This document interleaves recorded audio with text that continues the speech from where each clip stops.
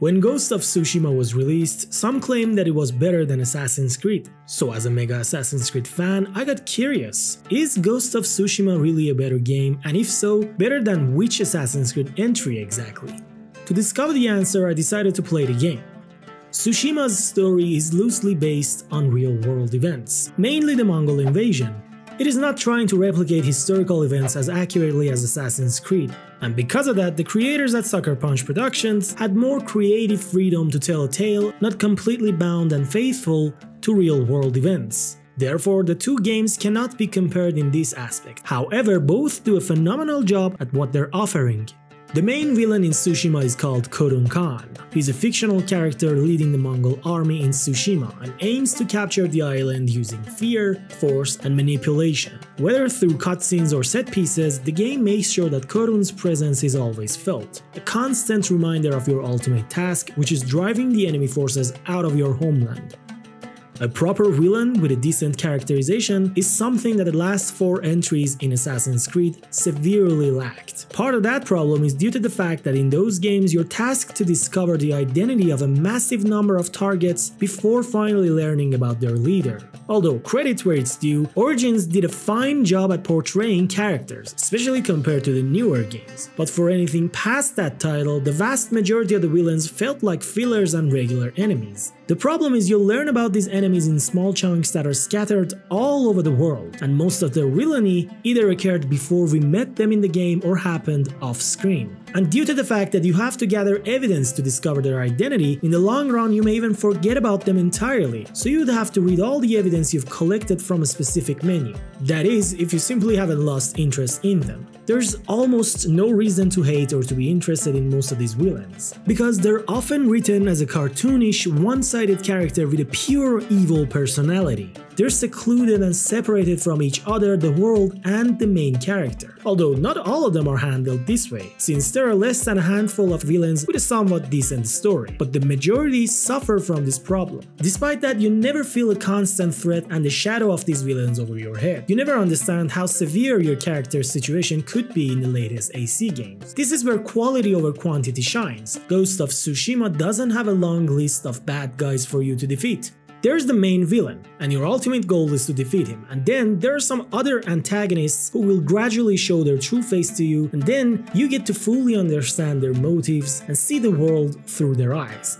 Tsushima does a great job revealing information about characters at the right moment. The story is moderately paced, and it's told in 3 acts, 4 if we count the Iki Island expansion, which is crucial in understanding Jin Sakai's past. Speaking of Jin's character, how does he and the support characters fare compared to AC games?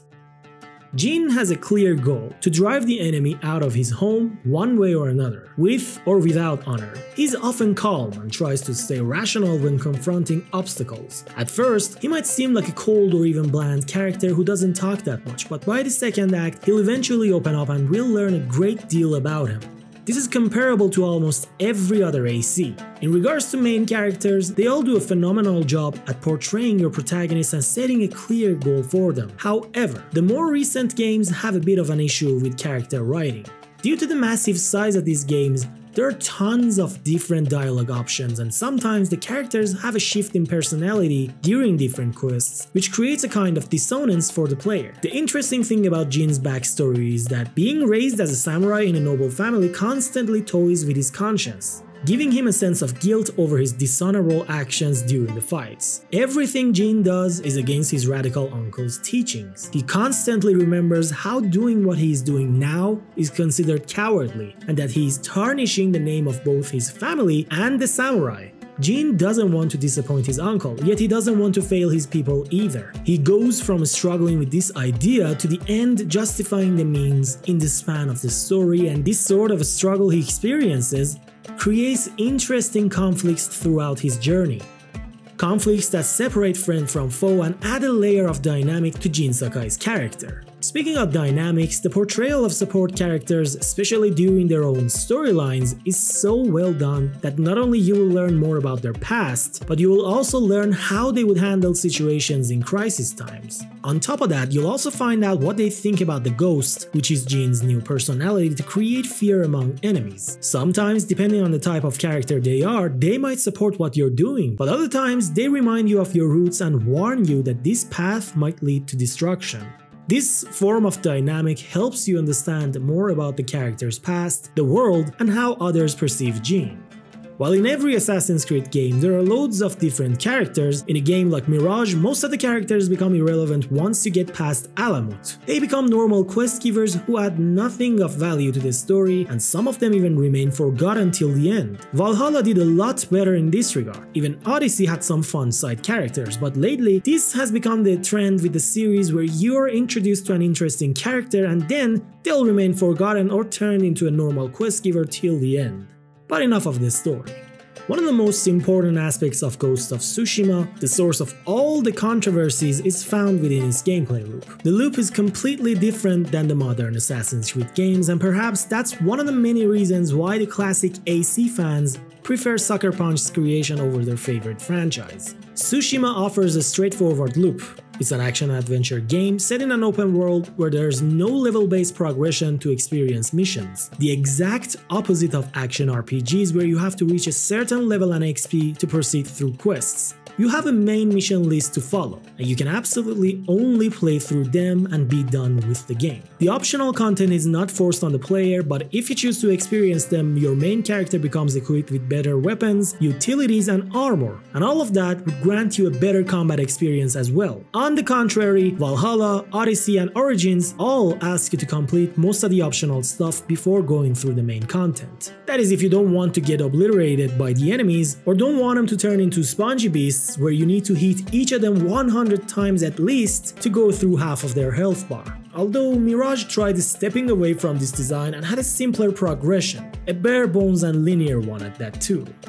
The world of Tsushima, the island itself, is not small by any means, but compared to the RPG trilogy, it's certainly smaller and more focused. The biome diversity, from the golden trees to bamboo woods, all the way up to the cold and snowy mountains, feel extremely distinct and pleasant. Although every Assassin's Creed game has always featured some of the best looking worlds ever, so the competition is tight between the two franchises. The graphics and visuals in Tsushima look pretty realistic, and the creators managed to make some of the most astonishing frames possible. It's really easy to see the amount of love and care poured into each scene. It's clear how much they were inspired by legendary movies such as Seven Samurai when creating this game. My favorite world compared to Tsushima among modern ACs is England in Valhalla, since it's extremely varied, vast, and beautiful, and I constantly get immersed in it whenever I play the game. However, Tsushima appreciates its universe by presenting some of the most beautiful scenery and set pieces you can imagine during your explorations. Stuff that always rewards your curiosity. Chasing an NPC for a certain item would make you follow them in places you normally wouldn't go, and going there could reward you with a gorgeous view of the world alongside the items you wanted. This epic sense of standing on top of the world with the wind blowing through Jin's cape while gazing over the horizon remains unmatched to this day. Speaking of rewards, hovering over missions on the map tells you exactly what sort of reward is awaiting you, so you can go in a mission with a certain expectation. Sometimes that can be useful for those who don't like to 100% complete a game's content. While this might cause players to skip some good portion of a game's content, at the same time, it could act as a time saver for them as well. Unlike AC in Tsushima, not all of the map is filled with icons from the beginning. This is to prevent players from feeling overwhelmed with the amount of content from the start, something that Origins and Odyssey failed at miserably. But Valhalla and Mirage tried to fix it with small UI changes that were ultimately effective as well. So as you progress through the campaign in Tsushima, side stuff gradually pops up on the map, and occasionally NPCs guide you to different locations with new and interesting stuff to discover. Completing missions grants you cosmetics, charms, and sometimes on rare occasions, new tools and utilities. There's no level-based progression in Tsushima, but completing missions increases your legend status, and by earning enough points, you can unlock skills for Jin that can enhance gameplay in a variety of ways. From combat to exploration, you can make them more enjoyable. There's a lot to do in the world of Tsushima. Fortunately, everything Jin does is either related to his personality as a character or relates to saving his homeland from the enemy. You can slice bamboo in a certain way to grow your resolve, increasing your chances during the fights, to heal or use the ghost stance, aka Jin's rage mode ability. You can visit certain places to complete haiku or enter hot springs that result in Jin reflecting on life, which sometimes increases his health bar or unlocks something new for him. Following foxes to shrines unlock more slot for equipping charms, and completing certain shrines, which involve Jin following through a puzzle platforming section, utilizes the parkour mechanic. Liberating occupied outposts with the ability to replay them as much as you want adds more value to the gameplay, and you can also challenge tough enemies in duels. Alongside that, offering what you have collected across the world to certain merchants allows you to unlock unique upgrades or new cosmetics. Although, since I mentioned it, it's worth noting that the parkour in Tsushima is nowhere near as good as it is in Assassin's Creed, since it is way too simplified and feels like a bare-bones version of Assassin's Creed 3 parkour. You can't find the level of freedom and the smoothness of movement found in every Assassin's Creed game in Tsushima, which is a bit disappointing given the fact that Jin, unlike the modern AC characters, has a dedicated jump button, and on top of that, he has a grappling hook and can scale buildings too. There's also something else in Tsushima that, despite looking cool, I didn't find it as efficient as I thought it would be, and that is the guiding wind system. I believe it's one of the best looking GPS in gaming, but the looks overshadow the usefulness, to the point that I often found myself pausing the game and looking at the map to find where I should go next. Sure, the minimal and clean UI elements that allow you to see the world for what it truly is look awesome, but efficiency is more important, and I believe the compass system in the modern AC games works much better, since it can highlight important stuff around you properly and would pin your selected destination better. Of course, you'd have to use the map in those games as well, but sometimes I just couldn't see where the wind was guiding me, and the confusion only started to fade away slightly by the end of my experience with Ghost of Tsushima. Other than that, there are multiple mission types in Tsushima, ranging from tailing missions to tracking down clues and silently crossing through areas without notifying guards. Regardless, in most cases, many missions of the game could lead to fights with the enemies, which players usually have the choice of going in stealthy or fighting honorably, like a samurai. But how does Ghost of Tsushima handle the stealth and combat encounters?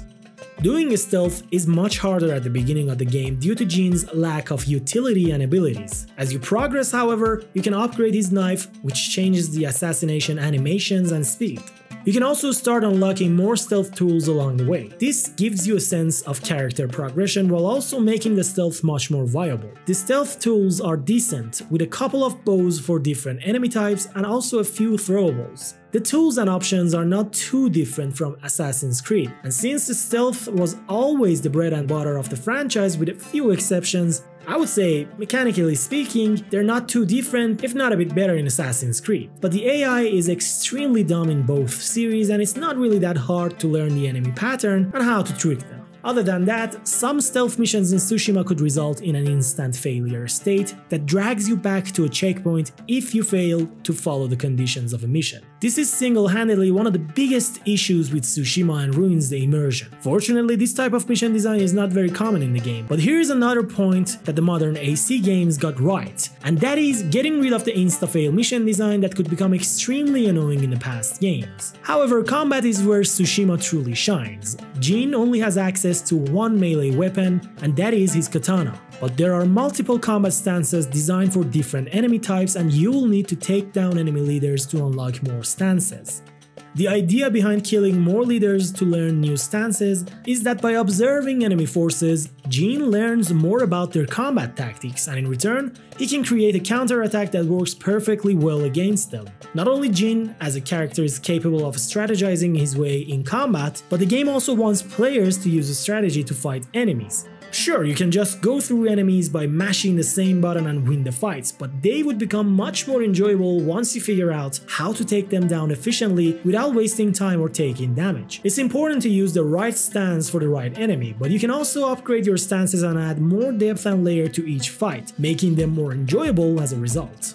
As Jin's legend of the ghost increases, he becomes more powerful, and at the same time his enemies might flee the fight more frequently as well. Although not all of the enemies would always flee the scene. The enemy variety is good, and with the addition of new enemy types in the expansion, the game keeps a good balance between the quality of challenge and the quantity of enemies. You would often find yourself in cases where you're surrounded by a group of enemies and have to be careful to not get attacked simultaneously by an archer or swordsman and remain always on the move. The core concept of the combat is to deflect and parry as much as you can, and by the end, after getting used to the timing of the attacks, you can become a master at Tsushima's combat.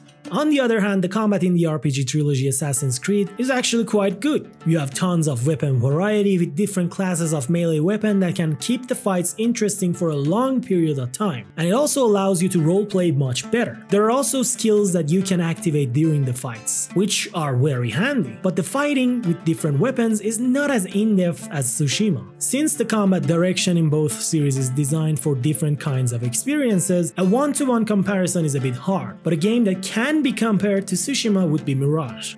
Basim is an assassin and the devs tried not to put a lot of focus on combat. Therefore, he can only carry a sword, although you can collect different kinds of sword, but the combat system in Mirage is extremely simplified and lackluster and can't even compete to the older games of its own series. Some of the things that make the combat in Tsushima stand out even more is the cinematic frames and feeling, polished animations, and the detailed sword fights. Every fight feels heavy, and you can feel the characters' weight in their movement and their attacks. Despite having less variety in weaponry, the combat animations are not as light and dull as they are in the Assassin's Creed games. With all of that being said, now it's the time to answer the question posed at the beginning of the video. Is this game really better than Assassin's Creed?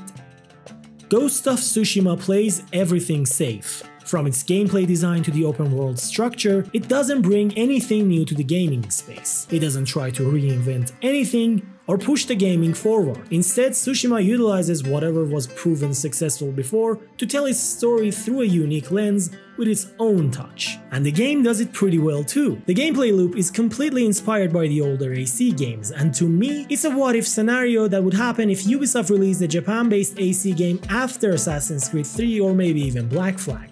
Does safe equal bad? Certainly not. Sometimes the proven methods could yield unexpected results compared to the unique stuff that is pushing the gaming forward constantly. It's not always necessary for games to reinvent the wheel. But let's not forget something. One of the reasons Assassin's Creed started to change was due to the fact that the formula started to go stale. Many of the players didn't enjoy playing the same style of game in a new setting annually. So that's one of the many reasons the series started to change. Even though Mirage tried going back to the old formula for a short while, many AC fans, including myself, didn't appreciate the backward evolution. But is Tsushima better than the entire Assassin's Creed franchise? I would say no, it's not. Assassin's Creed is not only famous because of its gameplay loop. There are factors such as the lore, modern time, parkour, stealth, historical accuracy, and beloved characters that make the series stand out from the crowd.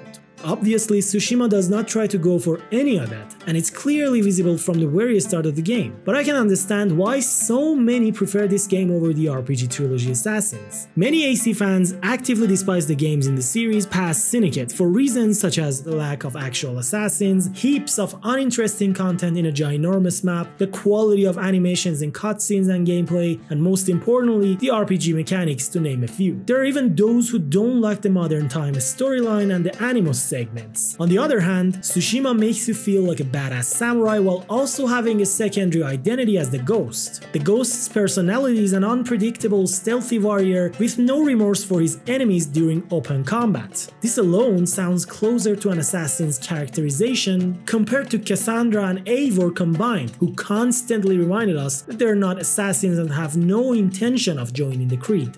Ghost of Tsushima offers a straightforward campaign with no monetization, no grind for XP, a linear story progression, and a rewarding gameplay loop with authentic optional side content that actually makes sense from the story's perspective to exist. It has great combat and a solid story pacing, something that even I can agree that the recent AC games had serious trouble with. But that's the thing, Tsushima is only better than the recent Assassin's Creed games, only in some aspects. It's arguably one of the best looking games games of the past few years, but gameplay-wise, it's more the same thing we had over 10 years ago. Jin might not be the best written character of all time, but his struggles to go from a samurai to a ruthless killer and the people responsible for his transformation will remain one of the game's highlights for me. And whether you're an Assassin's Creed fan or not, I highly recommend playing this game. Especially if you want to feel like a badass samurai, this game is not going to disappoint. Ghost of Tsushima, unlike the RPG trilogy, knows what it wants to be and doesn't actively try to push its core identity away in favor of something it is not. Perhaps that's partly because Tsushima is the only entry in the series, but regardless, for these reasons,